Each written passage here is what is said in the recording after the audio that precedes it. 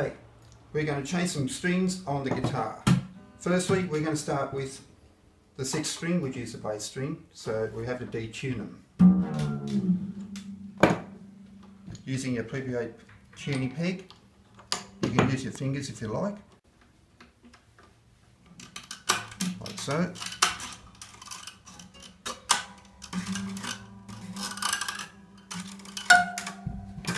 Grab one of these, should be a notch there.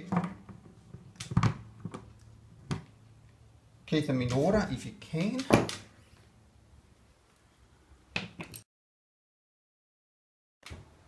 Before we put the used strings on, let's give it a wipe on the neck. If the frets does need polishing up, use 4-0 steel wool. Underneath there, it's pretty important. And of course, if you want to polish up your guitar, these guitar polishers are available at your local music shop. And if you want to dress the fingerboard, which I'm going to do so, not too much, with lemon oil. It goes a long way. Yeah, she's done pretty good. And don't forget to clean the headstock before you put them on. String brand wise is up to you, so it varies with a lot of guitarists. So I'm going to put Martins on this one. Here we go.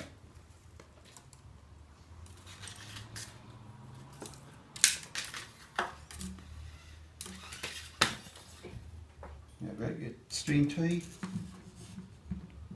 push it in back in the peg and give it a good tug so it doesn't slip out.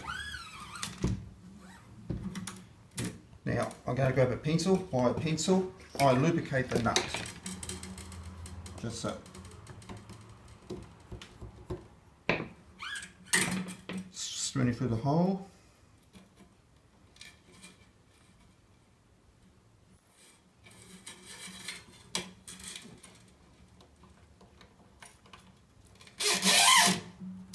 Now we're not going to tighten it from there, but we're going to bring it back from here. I'll bring it back and put a bend in it. Grab your peg winder.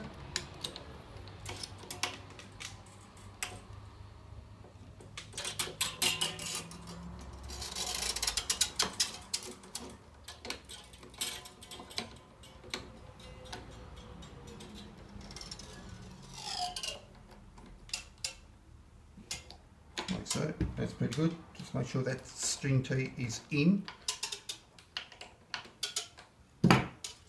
That's pretty good. Then get your cutters, just snip it off.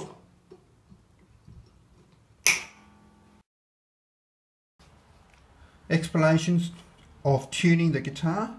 We've got a guitar tune on the headstock, so we're going to tune it to E. There's E. We're going to up or down. When you see the green light, you know it's in tune. Then the A, that's the 5th string. That's pretty good. The D, which is the 4th string. The 3rd string. The G string on the 3rd. Up or down.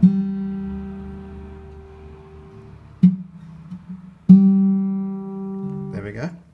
The 2nd string, which is the B string.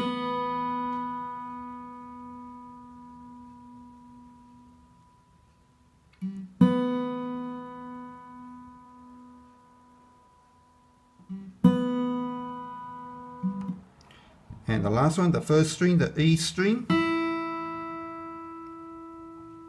And there you have it. That's all 6 strings are tuned. It's worthwhile to get a guitar tune. It's very, very good investment.